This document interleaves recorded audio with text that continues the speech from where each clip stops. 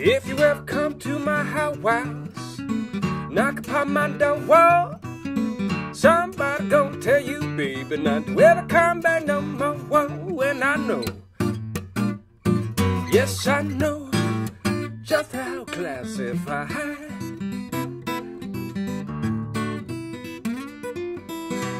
I know it's real, what my mind is telling me. I know it's real, what this one life lets me see. And I know, yes I know, just how classified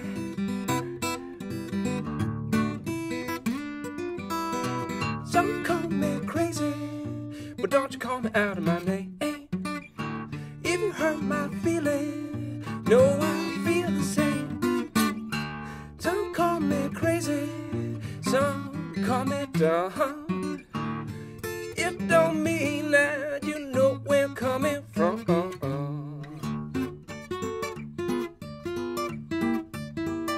Yes, I'm glad that I know now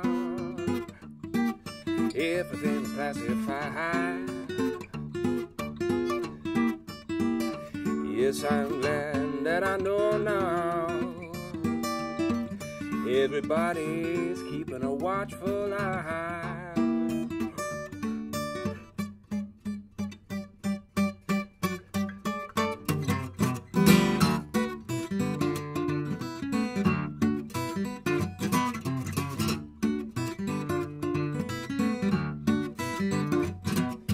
Trouble come to my house, knock upon my door, somebody gonna tell her trouble not to ever come back no more. And I know, yes I know, just how classified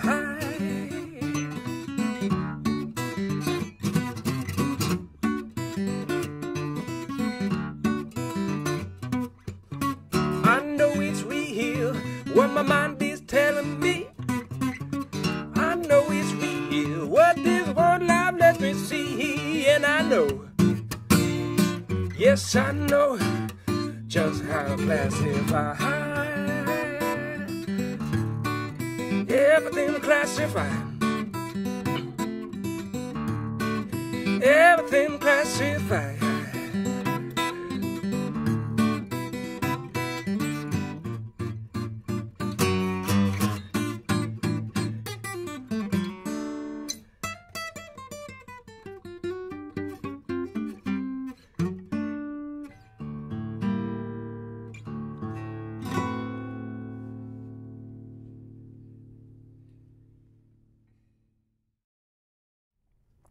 I first picked up the guitar when I was about 14 years old after taking a lot of piano lessons, classical music and whatnot. And it was actually my younger brother who bought a guitar and got one. It was one of those little guys, the little student models. And he was playing and I said, hey, I want to do that. And strangely, I was the one who kept the guitar going. He kept the piano going. So we have a little duo that works out for that, which is pretty cool. But yeah, I started when I was about 14 and learning classic rock tunes, and then as I dug deeper and I realized the classic rock was coming from something else, I started getting into the blues, the country blues, the picking styles. And then as I went to college and I didn't have any bandmates at that point, I was wanting to be my own band in a box. And so I wanted to play like all those guys, Blind Blake and Reverend Gary and all the different pickers, even Merle Travis and that type of stuff. So I started getting really into that, and then really just exploring the rich tapestry of American fingerstyle guitar and also stuff elsewhere too, Africa and whatnot. So that's how it all began.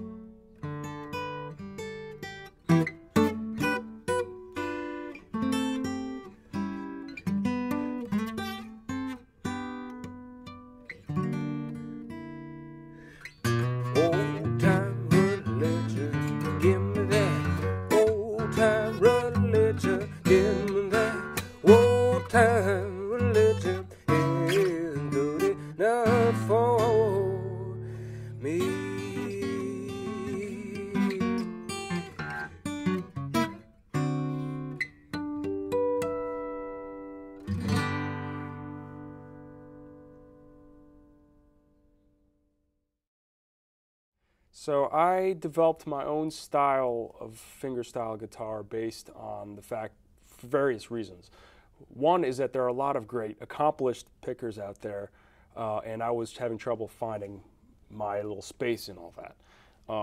And then it was also a real desire to gravitate towards other rhythmic things, the rhythmic sort of styles. So, and I discovered African styles of guitar playing, and that really spoke to me in a bigger way. So I started mixing and cobbling different things together. And then when I discovered the guitar of Snook Ziglin in New Orleans, that style and that type of music, I started thinking, oh, there's a lot of potential for that.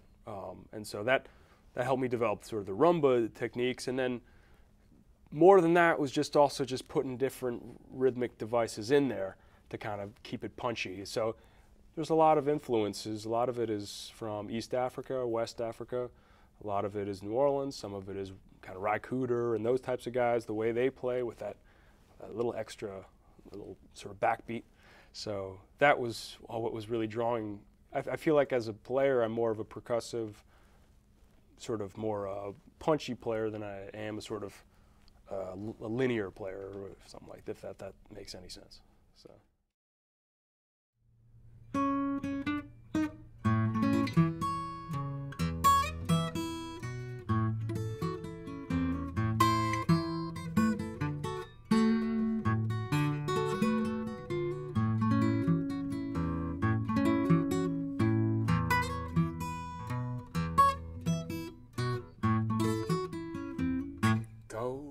Corina, where'd you stay last night?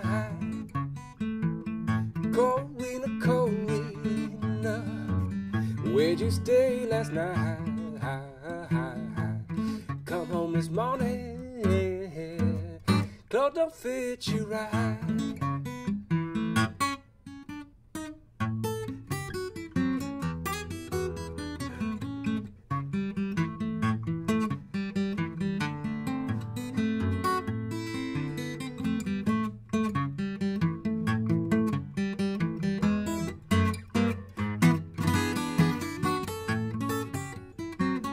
Corina, way across the sea. Corina, way across the sea. Don't write me no letter, she don't care for me.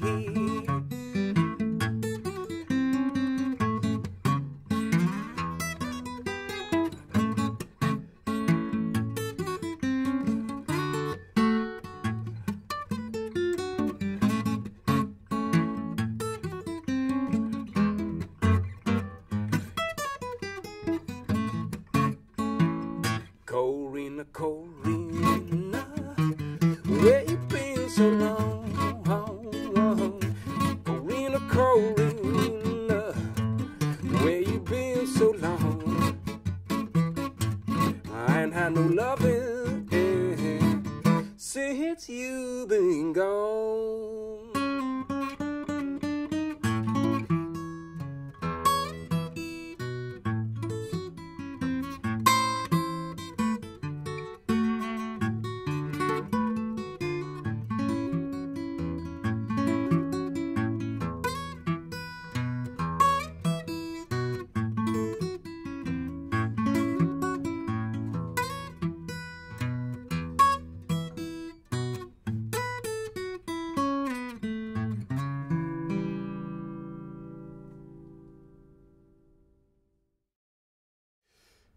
In terms of the learning process for me of developing the guitar as a main instrument for me that I really wanted to get better at, it was a long, kind of hard road actually, because there's no musicians really in my family, and it was just sort of my brother and I were really interested, and we got really into music, and we were encouraged to play music, especially through the classical stuff, the classical piano lessons, and that instilled a sense of discipline and a knowledge of music that helped as sort of just a baseline from which we could spring to other stuff. So when it came to the guitar, I don't. It's hard to understand why I went for that so much, but I just really just you never know why the stuff chooses you, but it does. All I know is that it was about when I was probably about 18 or 19, because for about 4 years I was playing Led Zeppelin, man, and Beatles and trying to do Hendrix and all this stuff, and that was great, and it was a learning experience in its own right. But then there's something about the idea of using my fingers and playing and accompanying myself and playing older music that harked to a different era, and then create my own stuff out of that, which really, I don't know, which became this sort of driving essential thing for me. And it was in this point in college, and I think it was when I put on these Mississippi John Hurt records and started listening to that, and he's kind of one of the more accessible player. I mean, it's very beautiful style. Seems like he was such a beautiful human being, and the playing is actually not that simple, but it's stuff that you can start to learn how to play. And as I started getting that, I figured out, I sort of unlocked that little secret of how to do that. I just remember as being sort of having that epiphany, when I was probably about 19 or something. I was thinking, wow, I can do that. What else can I do now? And just getting really hungry. And then after that, I was going down for a couple trips down to Mississippi to that Mississippi John Hurt Festival, and then playing with all sorts of people from a certain generation who had played with the original guys and stuff, and those guys taught me a lot, and through instructional videos and through whatever that I learned and cobbled all this stuff together and created my style. But it was a lot of hard work, and it still is. I still feel like I have a lot to progress on and expand. So, but that's what's great about it.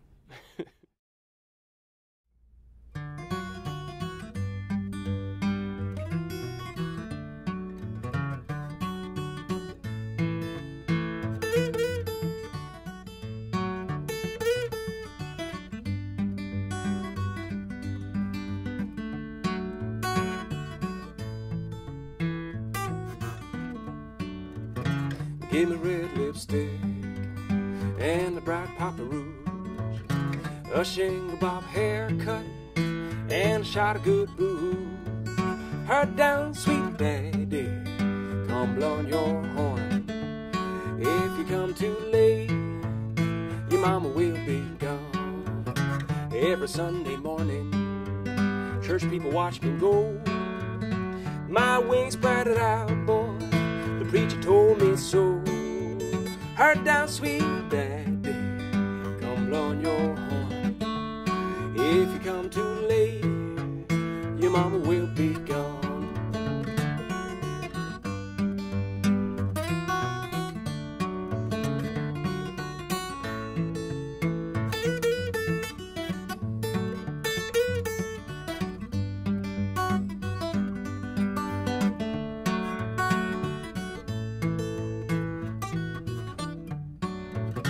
Red rooster said, cock-a-doodle-doodle-doo. Richland woman said, and a dude will do. Hard down, sweet daddy, come blowing your horn. If you come too late, your mama will be gone.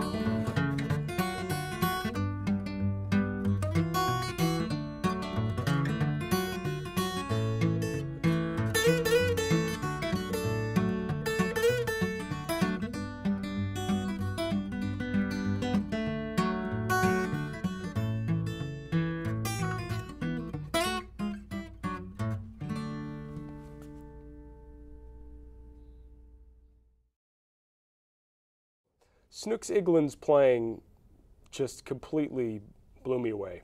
Why? It's hard to say exactly, but when you listen to it, it feels like he is the embodiment of all of New Orleans music, just kind of like he encapsulates it all on the guitar. There's others who do it on other instruments, but for me, like of all the guitar players out there, I mean, he just like, I so like this idea that he was a blind street singer, I don't know if he actually was the street. I mean, he probably was playing outside too, of course, but he was a studio guy apparently and all this stuff. So I think, you know, this guy was all over the place and was very proficient and very, very serious about what he was doing and respected in his milieu or whatever. But it's just, when I heard those first couple records of his, he was a young guy at the time, it's like, it goes from, you know, it goes all across, from high society, so like a brass band like Louis Armstrong type stuff, to Ray Charles, to Bo Diddley, to Fats Domino, so, you know, and then that kind of Creole sound and everything. So it's just, for me, it was, and also very idiosyncratic. I think that is another key word you know, key term for him. It's like, you can't really figure out exactly what's going on. And there's like, it's not just, there's sort of complex harmony in what he's doing. I mean, it's not just straightforward stuff, and you really have to listen to it. I mean, it's not modern jazz, but there's a lot of stuff going on there. So I just love the fact that it was right at that period in music that I really like, where it's, you know, he's taken all the country blues stuff, the picking, all that, those techniques, and then he's putting a little twist on it, both rhythmically and harmonically. And it's just like, wow, you know. So it doesn't get too cheeky or too modern sounding either, too kind of modern jazz sounding, which is, so I think that's, for me, Snooks is just the man.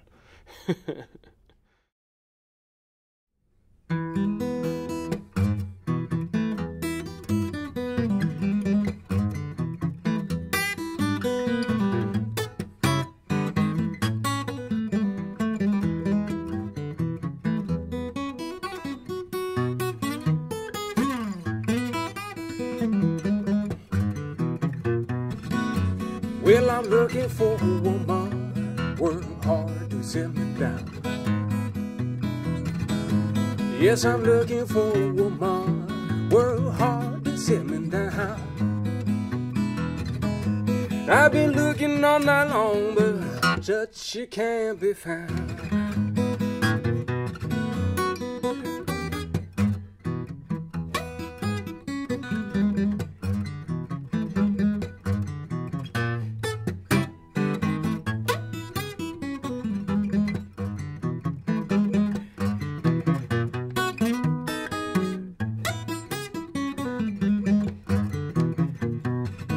Yes, I met one last night, and I told her what I like.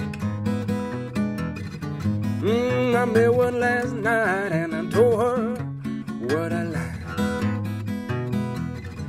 She said, get away from me, country boy, go back to your countryside.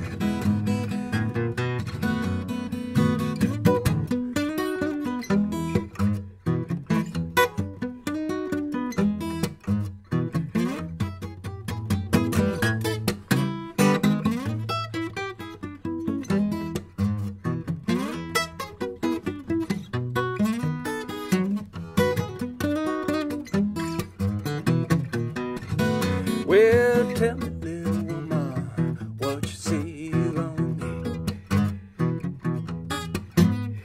Tell me, little woman, what you see wrong with me. If you love me, woman, you wouldn't be talking back at me.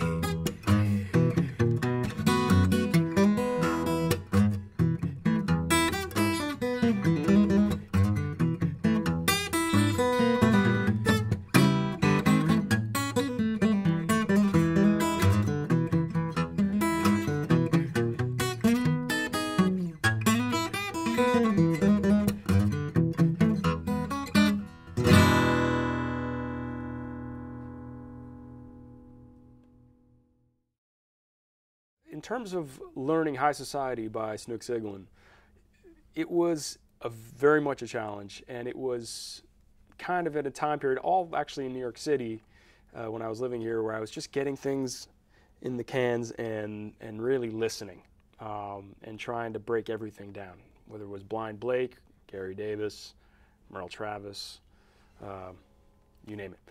And so Snooks was just part of that. I think he came in a little bit later after after I had explored some of those other guys. And I just heard that, and I was like, I need to do that, and I need to figure out there's no way you can actually do that, but, I got as close as I could and probably turned it into something else, I guess. But that it was just a challenge, but it was a really great challenge to figure out what he was doing, and probably not actually getting all the exact chords and little passing chords and things that he does. I mean, I've tried to play along to his version of that Ray Charles tune, "I Got a Woman." It's like, I don't know, he adds all these little like weird little sort of jazzy chords in there that you're not quite sure if that's the exact chord he used or what. But anyway, so with High Society, that was definitely the case, and I just did my best to kind of find the ornamentation and the everything, just the color of what Snooks Eagleton's music is. I mean, I think it is pretty straightforward in certain respects. There's a lot of the nines and then diminished chords and things like that. But it's just the way he places all that stuff is pretty hard to imitate. So anyway, it was just listening to it, stopping every 5 seconds and just breaking it down and then putting it all together. It was I guess you could call that a labor of love.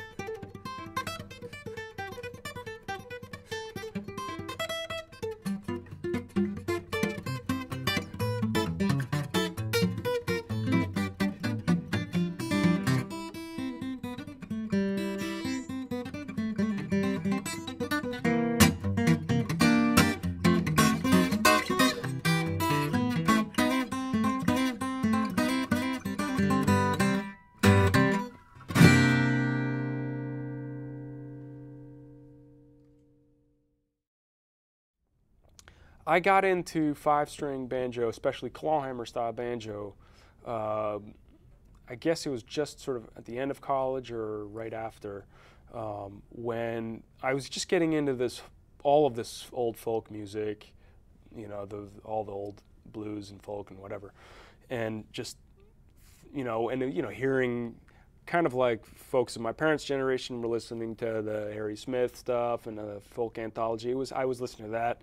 And I discovered all these records. There's one that was the Doc Watson and Clarence Ashley compilation, the 2-disc set by Smithsonian, released by the Smithsonian. And I just heard that, and I was like, what is that banjo playing? I never heard such, I love that beautiful sound, very haunting sound, that kind of modal and soft. It wasn't the really, loud bluegrass sound, which I like too, but I never had that yearning to play that. Whereas all of a sudden I heard that, I was like, I want to do that.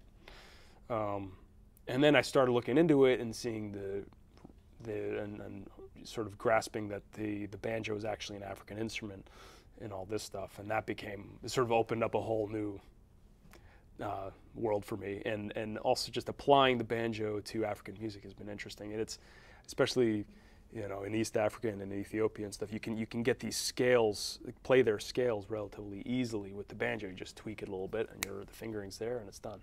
So I just really like the banjo as a very kind of, I don't know, I just find it a beautiful instrument, and particularly that clawhammer sound. So, and then I got into the old time in a bigger way and started playing a lot of sessions and playing with folks here in the city and then elsewhere and in France and everywhere. So that was a whole world too.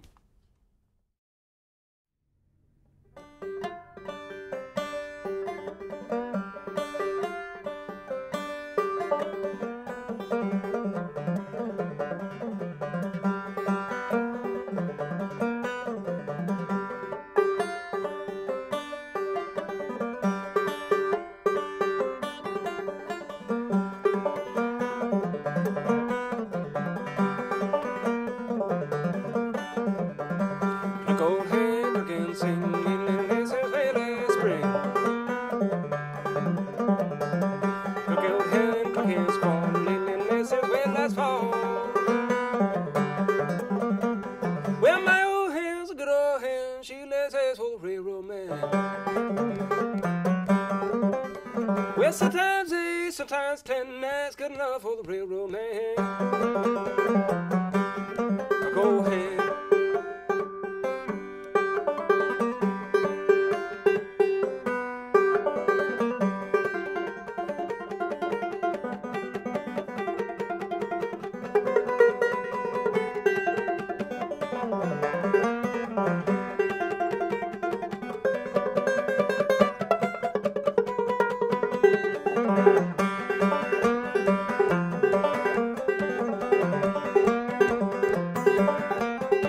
Well, the old hen ain't had dinner, but you ain't in this since way last winter. Oh, cluck old hen, oh, what a bummer. You ain't in next since way last summer.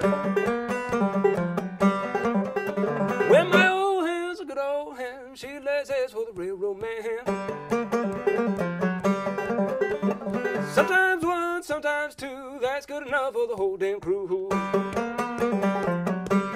Cluck old hen.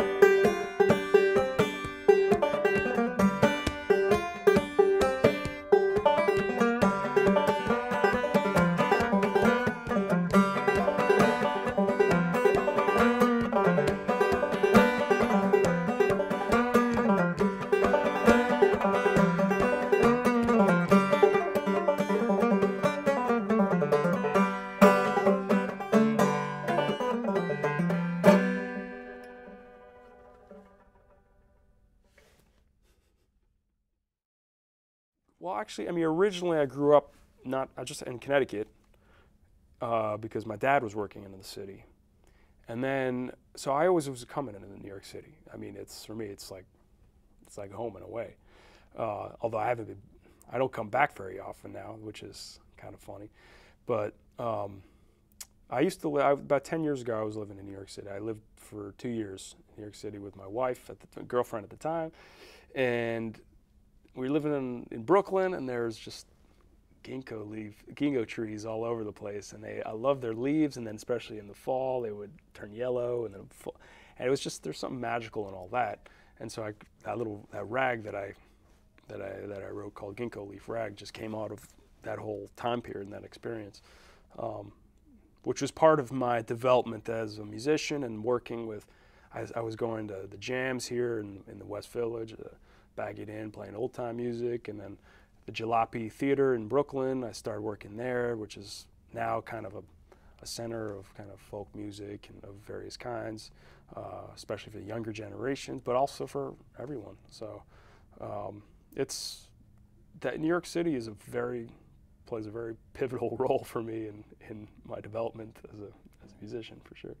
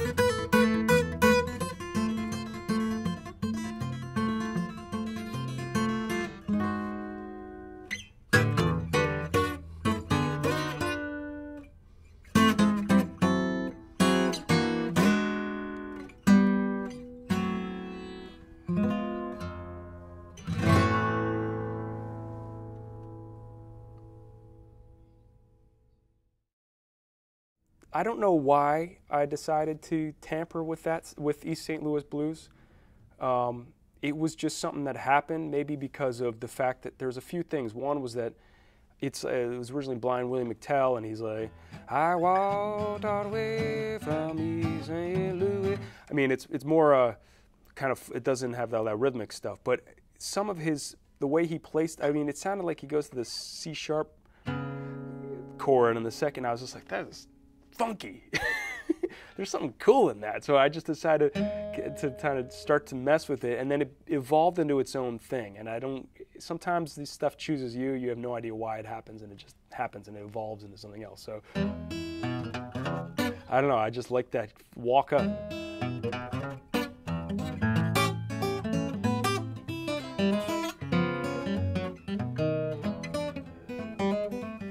And I think that line is in there.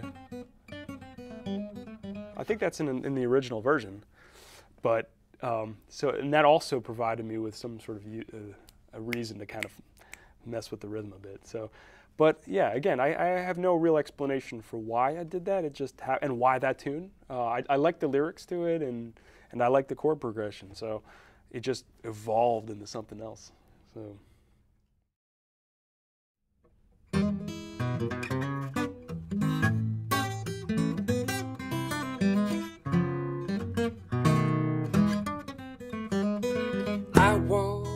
All the way from East St. Louis, didn't have but that one thin dime. Laid my head in a New York woman's lap. She laid her cute little head in mine.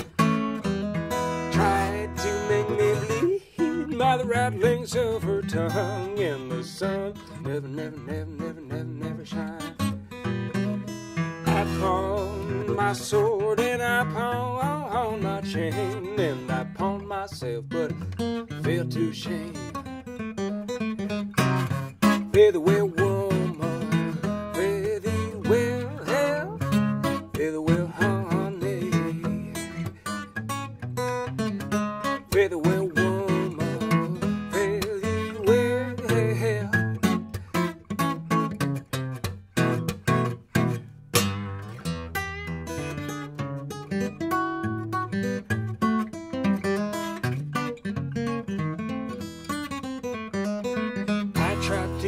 In spring, when the bluebird's almost ready to sing, fare thee well now, honey, fare thee well. I tried to meet you in the fall, when you didn't have no man at all. Fare thee well now, honey, fare thee well. I laid my head in a New York woman's lap. She laid her cute little head in mine.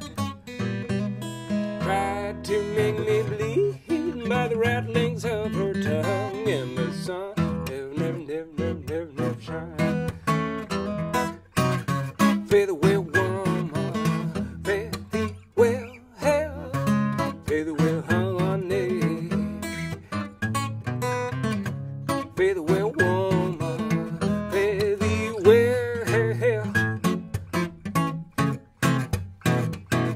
Yeah.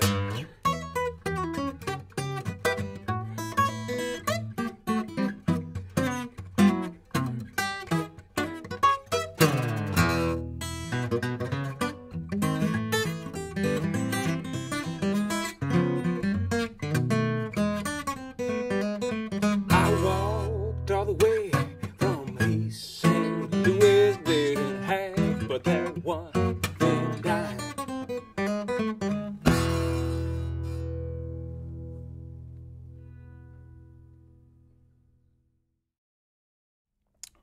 I write a lot of my own material. Some of it goes into if I were to describe my original music, I would describe it like as a three-pronged thing. One, it goes sort of a little more African. One is it goes a little more American blues, and the other is it goes more kind of banjo folk. And that American blues, by that I mean old school, country blues, ragtime, that kind of thing. And then it can be changed and modified from that, but those are like the sort of the three sort of main themes that sort of, or more sort of, I don't know, places I gravitate to.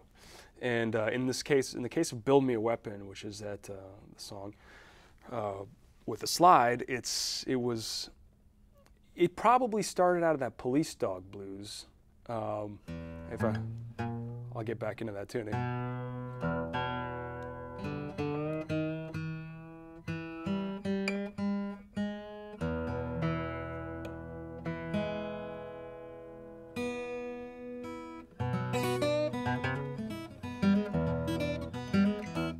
Well, all my life I've been a traveling man. All my life I've been a traveling man. Oh, stand alone and doing the best I can. I mean, there's all sorts of stuff going on in that tune, and Blind Blake was just so good. And in terms of his playing, you think it's fairly straightforward, and then you realize actually there's all this different stuff going on in there, especially with his, it was Gary Davis had a sporting right hand, right? I mean, that right hand, the right thumb of his is sensational, and I mean, I just love that attack, and it just became a sort of a focal point for me, is to try to get into that thumb draggy push, sort of just the how do you call it, just really put the emphasis right before the beat and things like that, and then it lands on it. When it lands, it's just like boom. So it was really important for me to try to develop my own style, but really respecting that stuff because I just really loved it so much. So "Build Me a Weapon" came out of that, so it was kind of, it's sort of up picking, but then I do all this other stuff.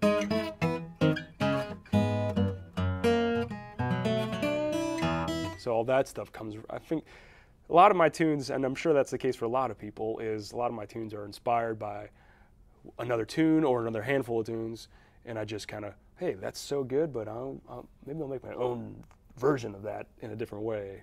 So, I think that's the way that happened.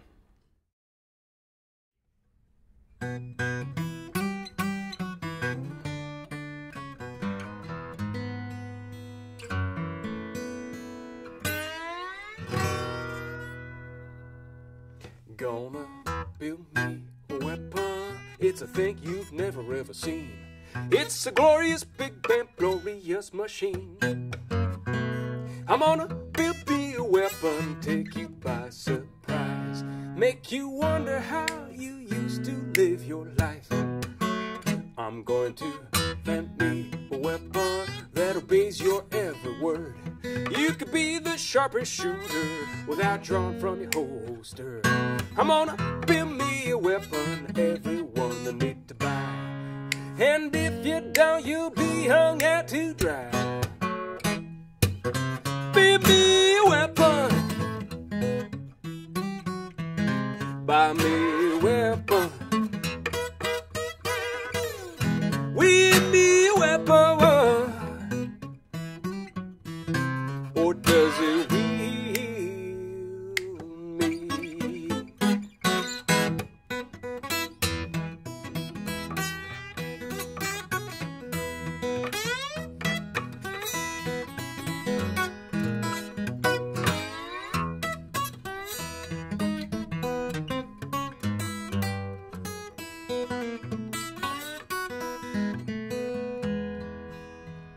Gonna channel all the know-how, I keep a watchful eye on the land. I don't really know why, just that I can. I'm gonna gather all the info, thanks to the latest machinery. We can all safely drift back off to sleep. I'm going to wield me a weapon, protect me and my loved ones. It's my God-given right to blast you to kingdom come.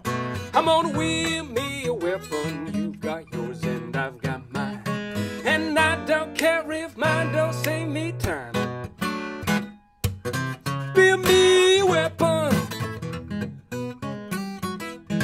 Build me a weapon. Wield me a weapon. 'cause it will be.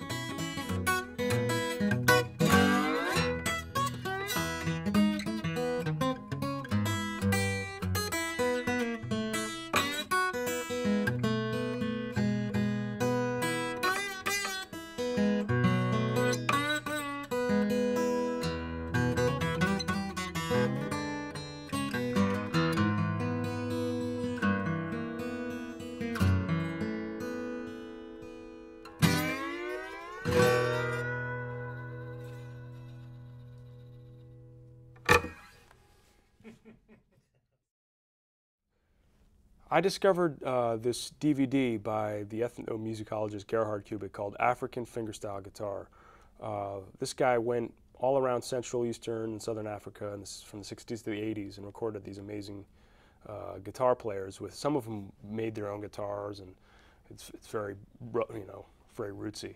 But this one particular guitar player's music really resonated with me. His name is Daniel Kachamba. I believe he died probably of AIDS when he was like 40 or something.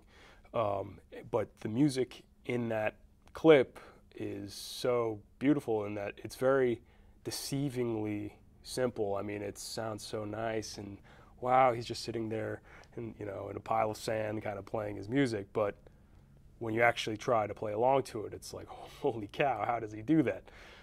Because he's only using thumb and index, and they have that classic African thing of putting all their, like Reverend Gary did that too. They planting all three fingers like that on the table here, and it's basically, I can't do that. So I basically play it just the way I would normally play.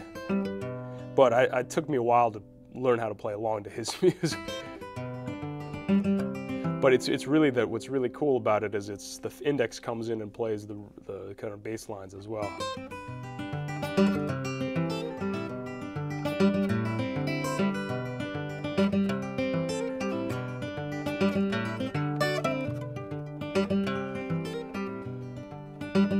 So that style really just I found so beautiful, and as a result, I kind of applied it to a lot of different things. I have a song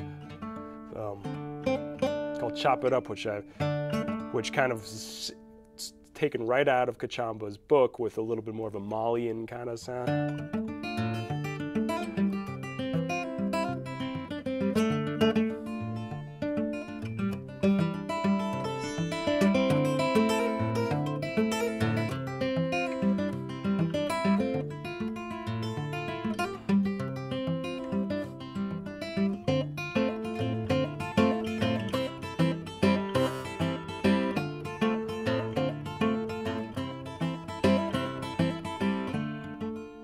So on and so forth.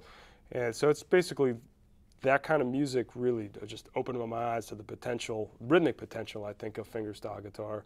And then I got into some of this Kenyan music, and they're doing all those.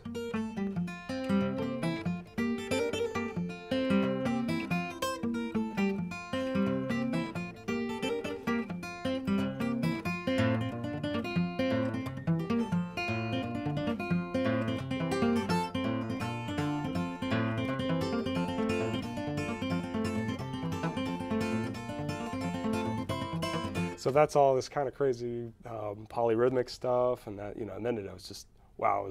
So I'm trying to explore all that now, as sort of mixing, you know, different rhythms onto, you know, it's not always easy, and some people I'm sure are a little more proficient, but I'm working at trying to get that, you know, like a 6th rhythm underneath, over a 4 rhythm and vice versa, and things like that. So it's starting to happen.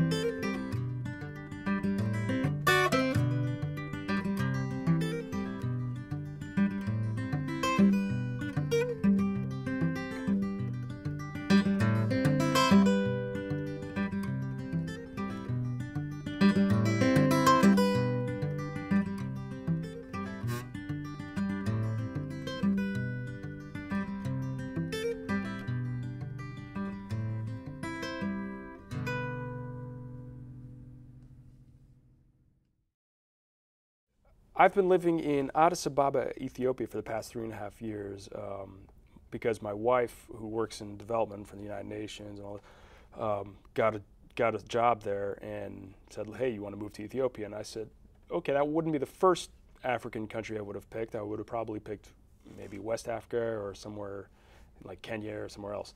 But Ethiopia has been a major experience, a major adventure, and musically pretty interesting.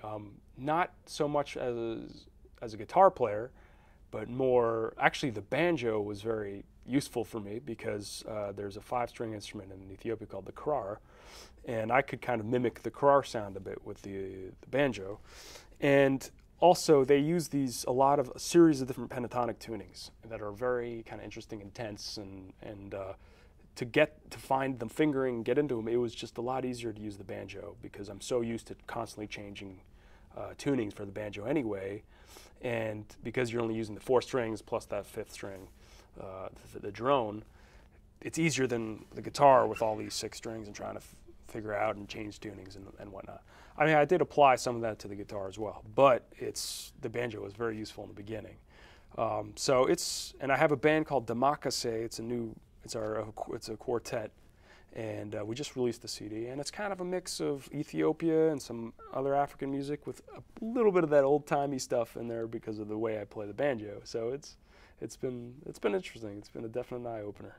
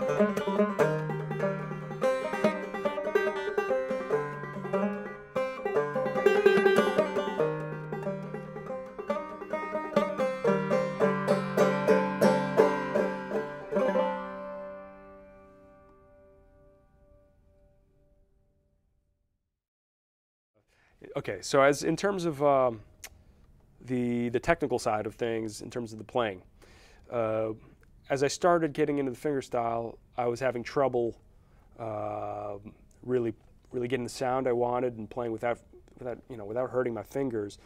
I started off by just trying to grow up my nails, and they were breaking, so I would end up getting my nails done at the salon. I'm sure I'm not the only one. Get these 3 done: thumb, index, middle, and that helped. Except then it was a little clunky. It helped me get the get the sound and play loud, so that was great. But it wasn't ideal for the subtlety of some of the styles I play. So I stopped doing that. I went to finger picks for a while, but then I didn't like that either, actually, to be honest. I personally, it wasn't doing it for me in terms of, it was always just kind of getting caught in there.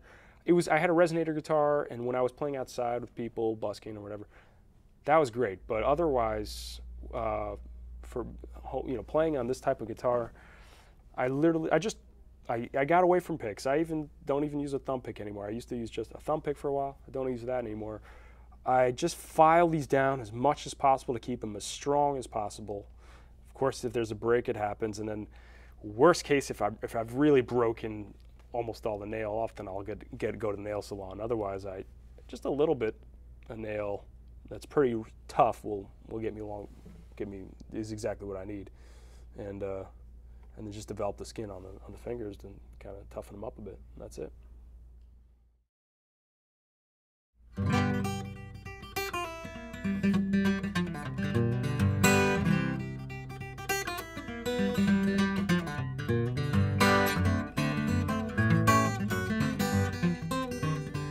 Whoa, grab a gal, get online. Till you hear this rag of mine. Too tight, that rag of mine. Too tight, just won't quit. Too tight, I'm leaving it, Lord. Too tight, that rag of mine. Whoa, too tight, I confess. Too tight, it's a mess, Lord. Too tight, that rag of mine.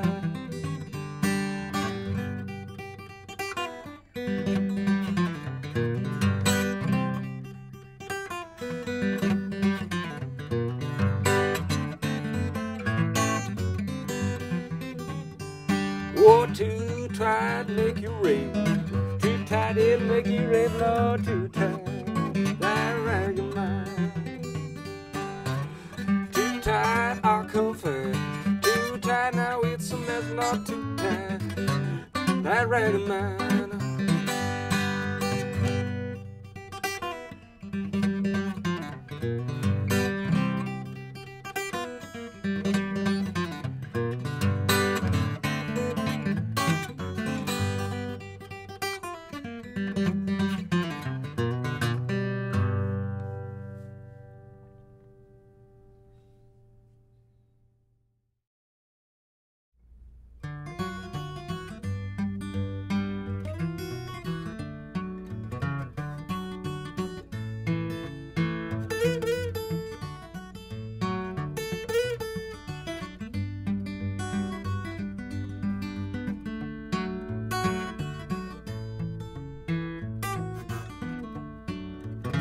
Give me red lipstick and a bright papa rouge, a shingle bob hair.